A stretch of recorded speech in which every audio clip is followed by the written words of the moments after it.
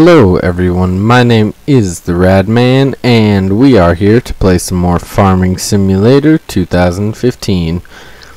In this episode I'm going to be trying to show you how to create a shovel course that will automatically stop the driver, that will automatically unload into this trailer.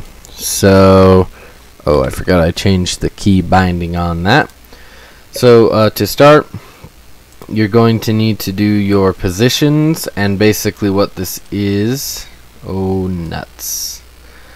is you just have your shovel set somewhere, then you click one of these, and that sets that to this position. The loading position is what it does when it's going in.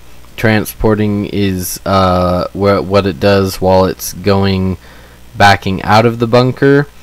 Pre-unloading is what it does before it unloads. Like for instance, this is my pre-unloading position, and then unloading is usually just pre-unloading except with the bucket tipped.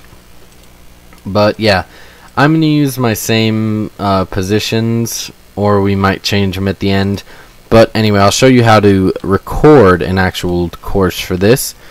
So the first thing that you're going to do is get your start point, and I'm going to just move this bucket all the way out of the way. There we go. And yeah, now what you do is you click start recording, and you drive up to the very edge of where anything would be in your bunker, and this works with silage bunkers too. And then you set a waypoint, and you drive to the end of your bunker, set another waypoint, go into reverse mode and drive as straight as you can backwards. And then you want to flip around like this, and then I would recommend going back just a little bit like this, and then you go out of reverse mode, and then when you're near enough to unload, you hit your stop, and then you go backward again, and then you stop, and then that should work. So let's just see, and note it will always start at the first waypoint. You can't change it. Then what it'll do is, you see, it'll get loaded, and now it'll drive backwards. And if we set this up right, it should actually work, except now it's saying it's in traffic.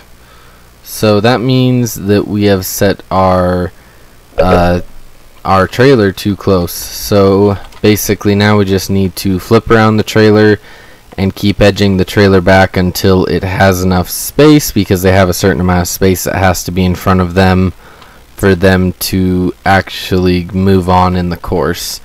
And that's why I usually, if I have an unloading trailer, I usually unload it somewhere away. But yeah, see, now he's gonna wait there, so that's why I usually would drive him like over there. But yeah, this is just a really quick little course that we set up, so I didn't expect it to work 100%. I did expect him to at least unload it though. These are quite finicky. I don't really like them. I'd much rather just use a manure elevator myself, like have a little elevator. So we'll unload that and see. There he goes. Now he kicks into gear. When he gets to the stopping point, he will now automatically go here, and there we go. So yeah, that's the basic way to set it up. You'll just have to tinker with it. I haven't found a 100% foolproof method, because sometimes he doesn't remember to unload the bucket. Sometimes he gets stuck, even though you need to have a trailer that close. Sometimes really weird things happen, like him just sitting here and not going into unloading position, even though there is a trailer within reach. And yeah, just other weird things. But yeah, experiment with it for yourself. That's all I can really tell you, just because it's a very weird mode, and I don't even fully understand it 100%. But yeah, and one thing to note is, as far as I know, there isn't a way of making the manure transporter like automatically, stop here and then leave once it's full. I don't know if that's just because I don't set up my courses right for it or what, but I've not been able to make that work yet. So I usually just come and control it, and then I let it fill itself. I dump it out, and then I go spread it, and then I come back and rinse and repeat. And yeah, I just get a lot of manure from feeding my cows, but ideally, once it's empty, I'll let it get like 80 or 90% before I touch it again. Just because liquid manure is so much easier to use, and I get a lot more of it. But anyway, guys, I hope you enjoyed this little mini series of mine. I'm gonna call that an end to this mini series officially until Farming Simulator 2017 comes out, and that's just because I don't know what features will be kept / removed of courseplay for 2015 into 2017. So yeah, what I'm gonna do is once 2017 does come out, I'll probably make either an updated tutorials or just a highlights to show like the main changes. And let's just see, maybe we've got it to the sweet spot where it'll auto unload now, because I just bumped it over a few notches. No, really, I have a nice juicy inventory. Really, wow, that is weird. But yeah, like I said, sometimes weird things happen, and yeah, there might, I don't know what's wrong. I wonder if it's not actually, let's see, 22%. Is it actually?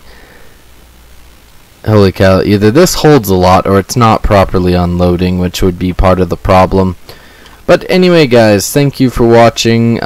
Yeah, just tinker with that if you have too many issues. I just honestly say download what conveyor? Download, not that one.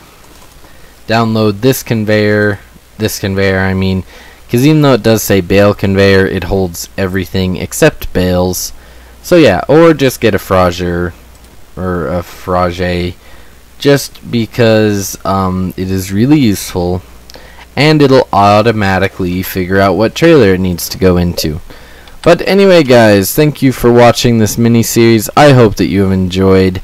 My name is the Radman. Goodbye.